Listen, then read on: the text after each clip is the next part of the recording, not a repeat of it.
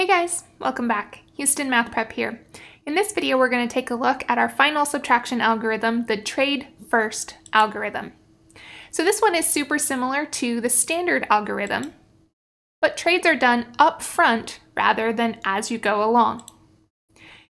Because of that, we actually start our trades going from left to right.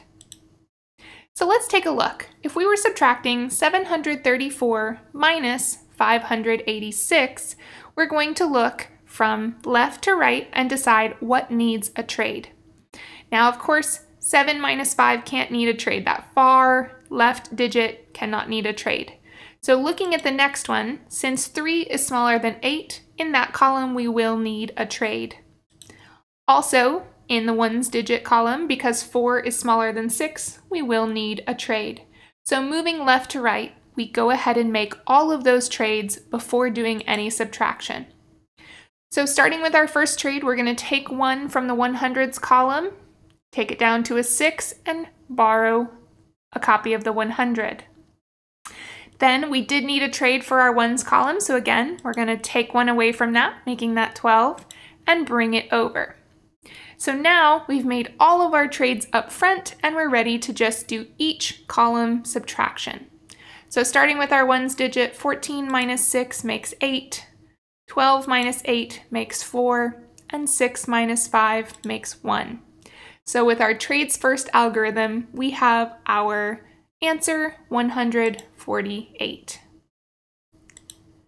Okay, let's try it again. Here we have 1068 minus 719. Again, looking from left to right, we're going to make all of our trades up front. So here, because 0 is smaller than 7, we will need a trade. In our next column, because 6 is already larger than 1, we will not need a trade. Here in our last R1s column, because 8 is smaller than 9, we will need a trade. So starting on the left, let's go ahead and get those trades going. So we'll take 1 away and add it to the next column. Now we have 10 over 7. In the next column, we don't need a trade, so we don't have to take anything from that 10, but we do need to trade for the 8 minus 9. So we're going to take 1 away from our 6 and add it over. Okay, now that we've got all of our trades done first, now we're ready to subtract. So 18 minus 9 gives us 9, 5 minus 1 gives us 4, 10 minus 7 gives us 3, and then we don't need to bring down that leading 0. So doing our trades first algorithm, we end up with 349. All right, guys, that does it for this video on our whole number subtractions trade first algorithm.